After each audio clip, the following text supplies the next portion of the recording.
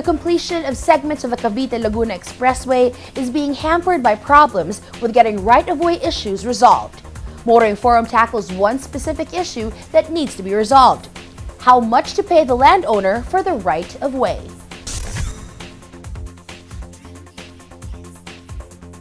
In most tollway construction projects or agreements between government and the private sector, it is the government's responsibility to acquire right-of-way for construction to proceed on schedule. This can either be the Department of Public Works and Highways, the national agency, or local government units, city, municipality, or provincial government. However, the experience of many public-private sector joint ventures or agreements for infrastructure projects shows attaining right-of-way is easier said than done. Many projects are delayed or remain uncompleted because of right-of-way issues for even just one portion or segment of land needed for the project. A perfect example is the Cavite-Laguna Expressway project.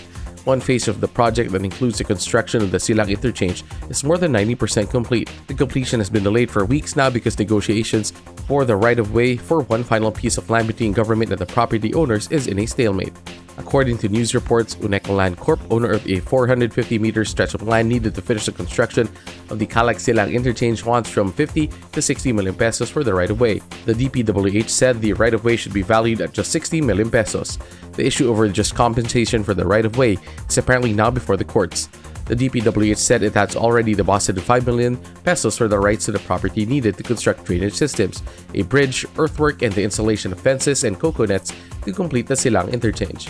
It told the courts that it was prepared to issue the remaining 11 million pesos to acquire the right-of-way.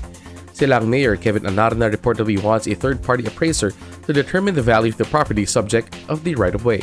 However, the DPWH maintains it was the most reliable entity to determine just compensation for the land subject of a national government project. Still, the DPWH said it will have no problems to pay for just compensation for the right-of-way as determined by the courts.